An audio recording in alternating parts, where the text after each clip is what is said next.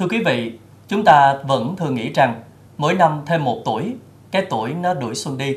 Xét trên bình diện quy luật cuộc sống, đây là một thực tế tất yếu, bởi ai rồi cũng sẽ già đi theo năm tháng. Thế nhưng, ở một góc nhìn khác, rất nhiều người dù tuổi cao nhưng tâm hồn vẫn trẻ trung, yêu đời, tràn đầy sức sống.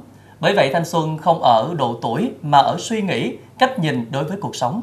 Ngày cuối năm, mời quý vị khán giả hãy cùng chúng tôi trải nghiệm hoạt động văn hóa, văn nghệ của người cao tuổi tại phường Phú Mỹ, thành phố Thủ Dầu Một để cảm nhận tinh thần sống vui, khỏe, có ích và có thêm động lực phấn đấu trong năm mới 2024.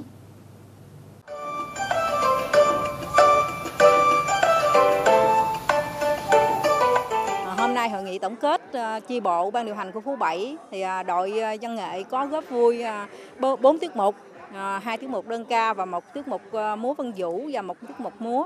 Tuổi cao đâu phải đã già, sống vui sống khỏe như là thanh xuân, dù cho bao cuộc gian truân. Để có những tiết mục đặc sắc như hôm nay thì câu lạc bộ chúng tôi sẽ tập hàng đêm, hàng ngày để cho có những tiết mục đều và đẹp để phục vụ tất cả quý vị khán giả.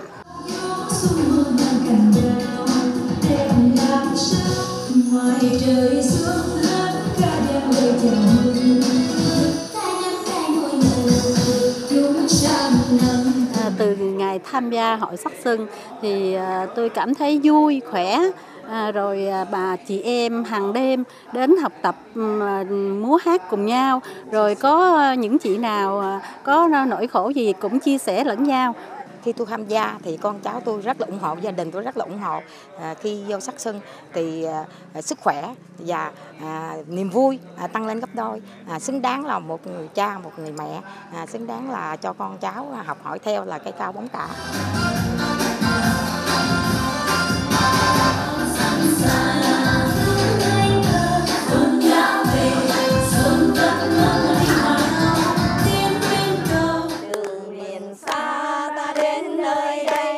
Gặp lại nhau trên mảnh đất này, Bình Dương ơi thân quen biết mấy, Bình Dương quê mình đây rồi. Chúc cho kinh tế Bình Dương năm 2024 ngày một phát triển vững mạnh. Chúc cho mọi người, mọi nhà an khang thịnh vượng. Chúc cho nhà được ấm no hạnh phúc. Chúc mừng năm mới.